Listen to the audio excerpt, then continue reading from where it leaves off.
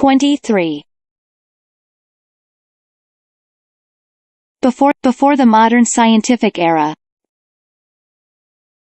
creativity was attributed to a superhuman force.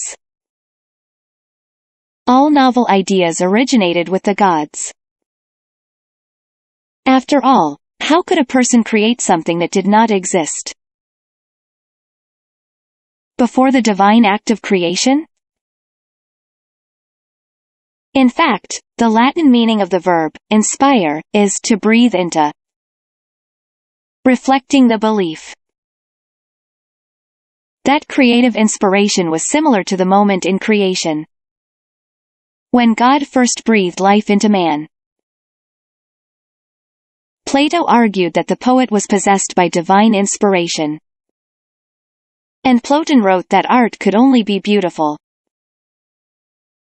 if it descended from God. The artist's job was not to imitate nature,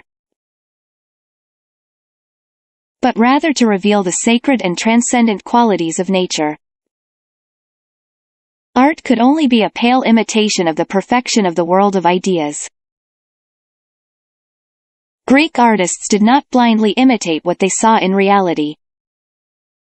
Instead, they tried to represent the pure, true forms underlying reality, resulting in a sort of compromise between abstraction and accuracy. 23.